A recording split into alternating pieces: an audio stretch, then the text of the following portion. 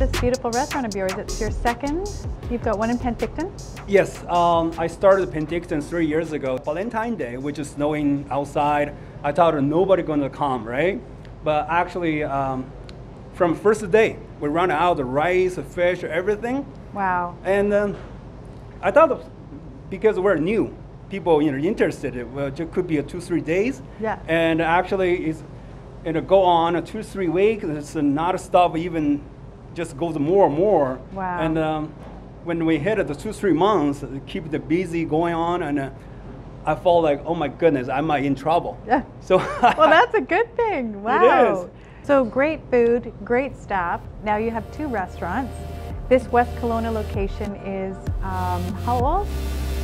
Almost 3 months now. 3 months. Yeah.